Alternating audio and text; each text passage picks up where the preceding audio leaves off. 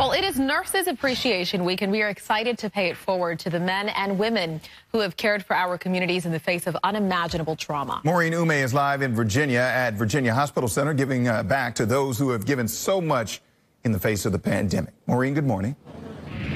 Hey, good morning, guys. I love to say I'm personally giving back, but as you know, when we pay it forward, it really takes a village to make this happen. This morning, we were so honored to be at this hospital center where we're honoring the nurses and appreciating them for all they've done.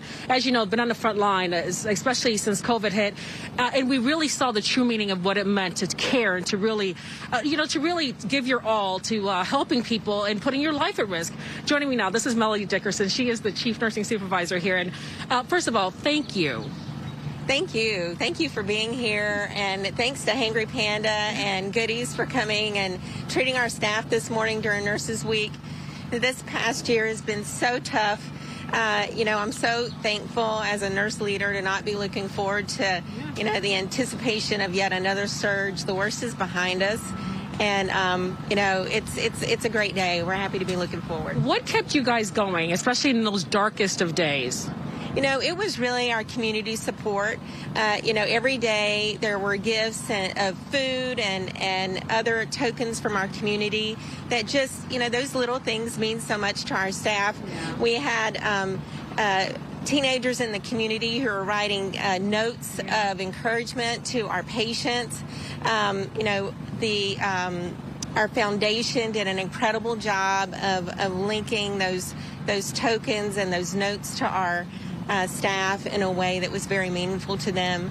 Our behavioral health team just did an incredible job of supporting our staff emotionally through all this. I know they did. And as I said at the top of this, it really takes a village. Melody, thank you. I want to introduce, because you talked about the Hangry Panda, the food truck that's been set out here. And you guys, man, the food smells incredible, by the way. You guys are here out of the goodness of your heart to help pay it forward and appreciate nurses today. Thank you. Oh, no, thank you. We're very excited to be able to feed the nurses today. This hospital actually meant a lot to me. My son was born here, and my daughter is also scheduled to be born here in a few months as well.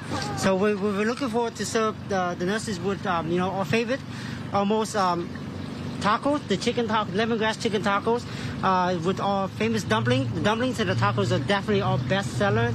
People love them in this area, and we're just excited to be here. To be serving the nurses. And I know that they are the heroes behind everything. They really are. Thank you so much. Okay, 1 minute. Can't forget our guys from Goodies. You guys are always our Fox 5 favorite. You used to be in the studio with us. It seems like so often. We miss you, and here you are, paying it forward as well. Absolutely. Brandon. Yes. Good morning, everybody. Brandon Bird.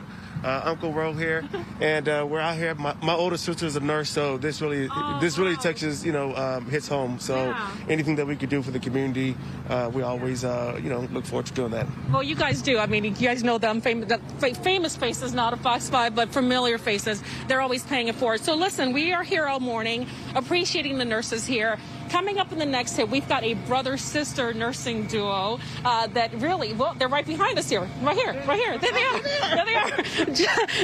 Josh and Katie, we're going to talk to them about what it's been like.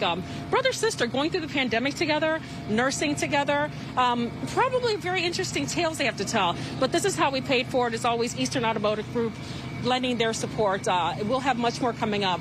Appreciate the nurses in your life. They do so much, and we've seen that firsthand this past year for sure. Back to you guys. Absolutely. I mean, they do a wonderful job even before the pandemic, once in a lifetime event, but certainly